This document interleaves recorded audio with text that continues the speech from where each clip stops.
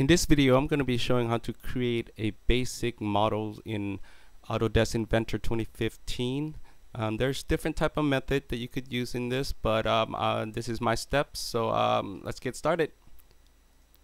Go to New, Parts, Sketch, select the plane,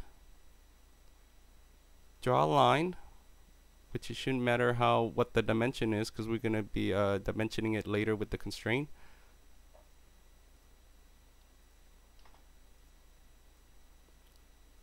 Select one of the side. We're going to use 2" for this.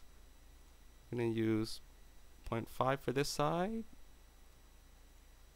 2" and also 0.5 for here, and click exit. Select the extrude feature. We want 2" for this one, and click OK. Select the face on top. Select sketch. We're going to do another line drawing, and dimension we don't really care about right now. Use the constraint dimension, 2". 0.5 for here,